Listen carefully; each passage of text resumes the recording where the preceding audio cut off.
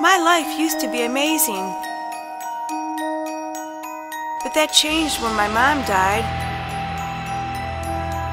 and moving to another city. And my grandmother's creepy old house didn't help. That's why making friends with another new 7th grader, Carrie, was like finding a $20 bill in the dryer.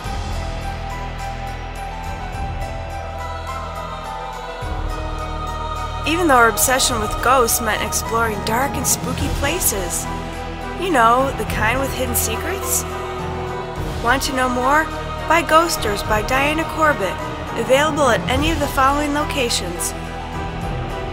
The story continues with Ghosters 2, Revenge of the Library Ghost.